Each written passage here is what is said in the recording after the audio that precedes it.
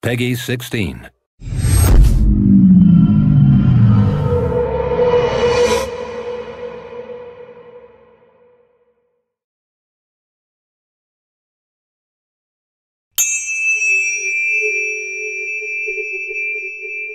Why do I hate adventurers so much?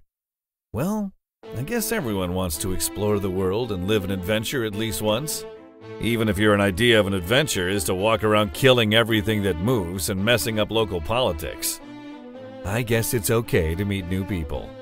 If you manage to find someone who wants to talk to you when your head looks like an artichoke, even the fashion sense is forgivable.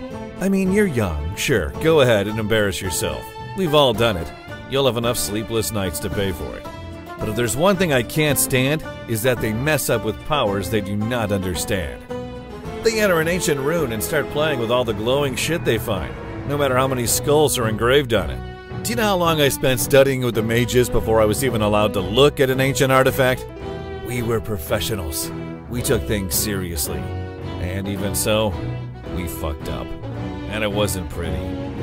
You can imagine why I don't like the idea of a bunch of self-centered teens messing with a device that could potentially kill us all because they want to save the world.